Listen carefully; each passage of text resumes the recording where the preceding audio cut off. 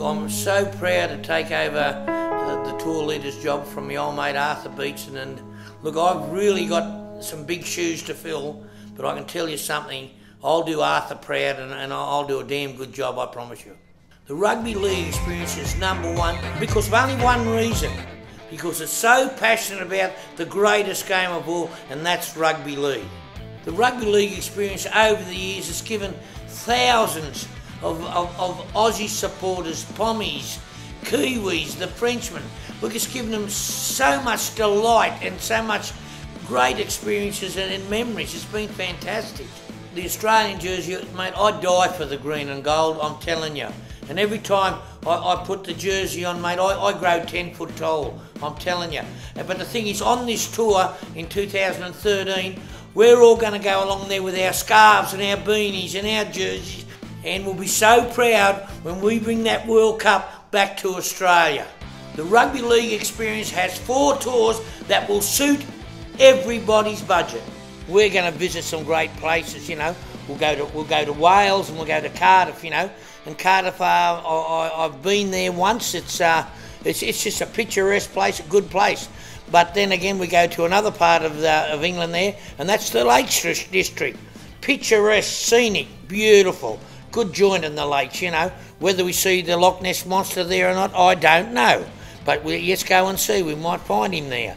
York, what a wonderful place, York. I've been to York, and that's where my old mate played there too, Arthur Beetson. He did play for York. Manchester, what a great place. At Manchester in 1972, I met Georgie Best at the Grapes disco that night, and so Manchester is a great place, and also the home of Manchester United, the Red Devils, or something like that they call them. Ireland, I don't know much of. Dublin, Limerick, you know, those places. But look, I'm really looking forward to go over there. Leeds, what about Leeds? We'll be staying there. Leeds, look, I went over there in 73. Fantastic. And that's in Leeds at the Oval there. You've got rugby league on one side, and they play the cricket tests on the other side.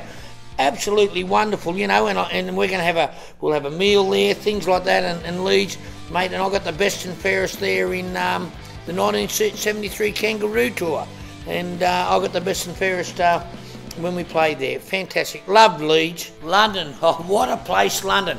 Actually, in 1973, I played at London in the first test, and actually in front of 200, oh sorry, I'm exaggerating, in front of 130,000 Pommy mad supporters, and we got beaten that day. But look, I'll never forget in London one time there, we were there actually that year, and Arthur Beetson and Paulie Say came up to me and Bobby Fulton. They said, well, where can we go on this Saturday afternoon, you know, to have a bit of fun? And we said, listen, where you should go is down to Piccadilly Circus.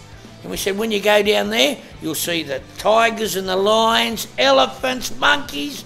Mate, you'll have a wonderful time at Piccadilly Circus. So away they went down to Piccadilly Circus, but they come back and they were pretty dirty because, of course, there was no lions and tigers or that down in Piccadilly Circus. So, mate, look, but truly go to the changing of the guards, wherever you want to go, wonderful place, London.